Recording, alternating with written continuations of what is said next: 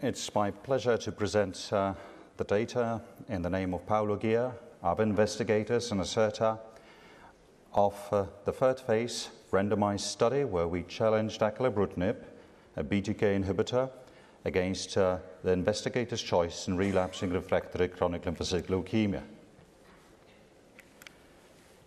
Acalabrutinib is a covalent, more selective BTK inhibitor. It is registered by FDA in relapsing refractory mantle cell lymphoma, and it has a less off-target kinase inhibition compared to ibrutinib. At the time this study was planned, the standard of care in relapsing refractory CLL were bendamustine rituximab and idelalisib rituximab. Both had more or less similar progression-free survival ranging from 14 to 19 months. We randomized 310 patients stratified according to 17p deletion, ECOG status, and number of previous therapy lines. Randomization was 1-to-1 against acalabrutinib and investigator's choice. Acalabrutinib was given at 100 milligrams bi-daily, idelalisib plus rituximab and bendamustine rituximab in a standard doses. Here we present the data from interim analysis, which happened after we found 79 progression-free survival events. The primary endpoint was PFS assessed by an independent review committee. The secondary endpoints were response rates, duration of response, and other survival times. The study allowed for the crossover. Therefore, patients relapsing after idela and bendamustine arms could have received acalabrutinib. The average age was 68 and 67 in the two cohorts. Bulky disease was in about 50% of the cases, stage 3-4 disease in 40% of the cases.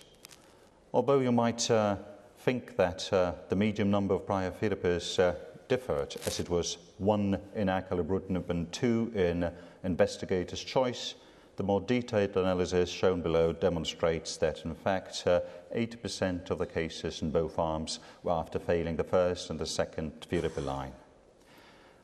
We had about 70% of purine analog failures, 90% of alkylator failures, and so on, so on.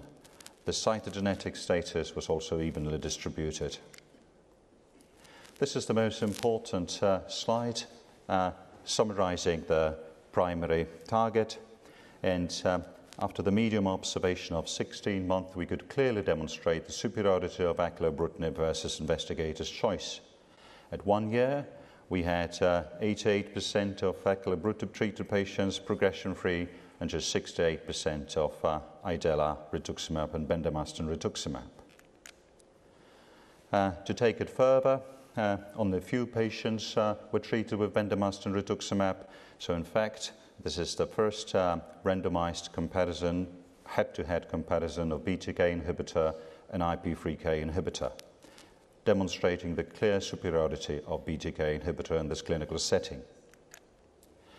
It holds regardless the risk factors, and here you see the survival curves of those patients who had cytogenetic risk factors like 17p deletion, 11q deletion, unmutated status, or TP53 mutation.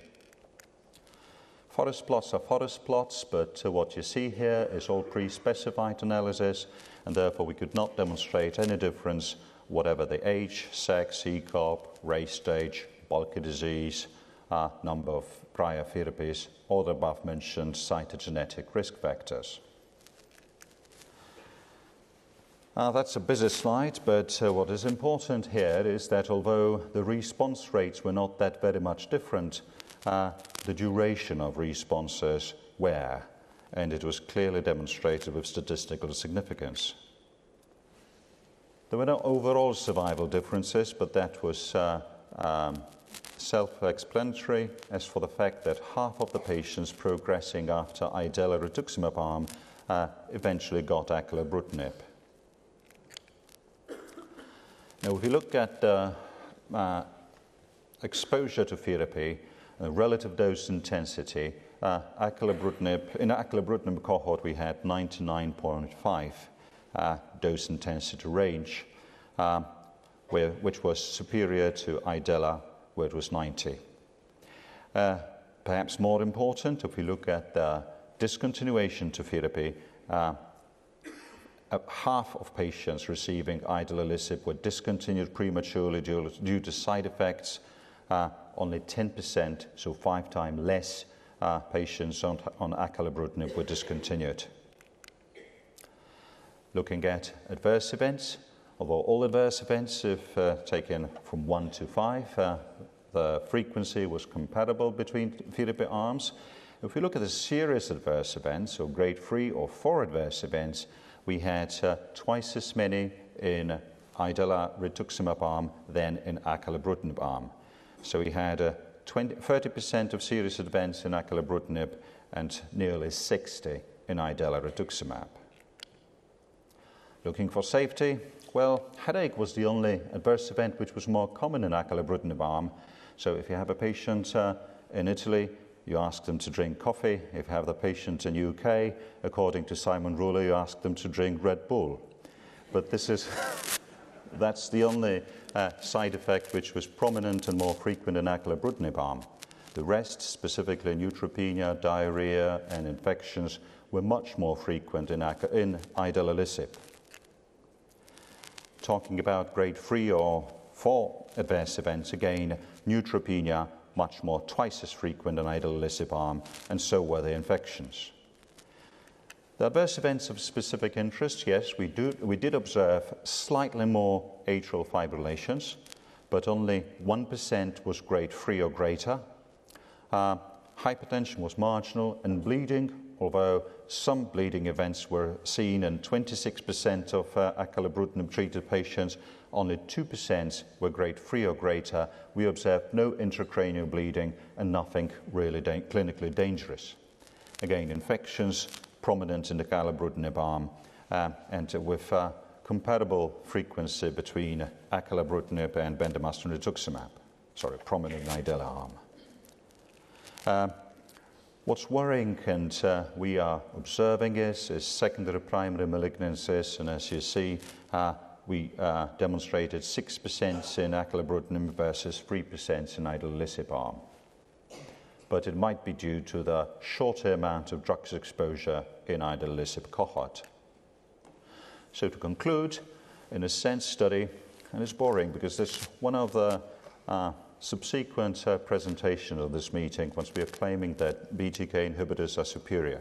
So acalabrutinib was superior to the competitors, namely idelalisib rituximab and or bendamustine rituximab in relapsing refractory CLL setting. PFS was improved, and this was proven by the independent review committee. Responses to acalabrutinib were durable, side effects were few. Acalabrutinib monotherapy has is better tolerated and has a better safety profile than idelalisib rituximab. Just to mention that the phase 3 ELEVATE-TN study, which is investigating acalabrutinib in the first-line CLL, there was a press release and the study is positive. Presumably the results will be demonstrated on the next ASH meeting.